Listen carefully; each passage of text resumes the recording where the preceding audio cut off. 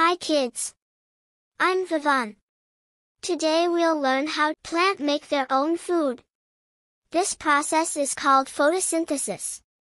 Photo means light, and synthesis means mixing together.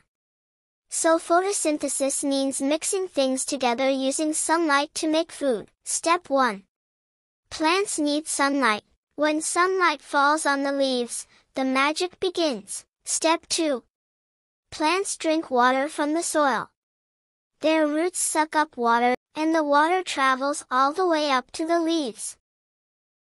Step 3. Plants take in a special gas from the air called carbon dioxide. This air goes inside the leaf through tiny little holes.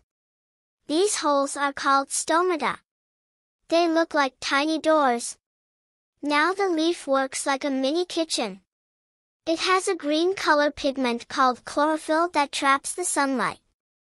Inside the leaf, sunlight, water, and carbon dioxide mix together, just like making a magical smoothie. Now the leaf makes food for the whole plant. The plant's food is called glucose. While making food, plants give us something amazing, oxygen. Oxygen comes out from the stomata doors, and we breathe that oxygen. Thank you, plants. After making food, the leaf shares it with the whole plant. It travels to the stem, the roots, the flowers, the fruits everywhere. And that whole magical process is called photosynthesis. Isn't nature amazing?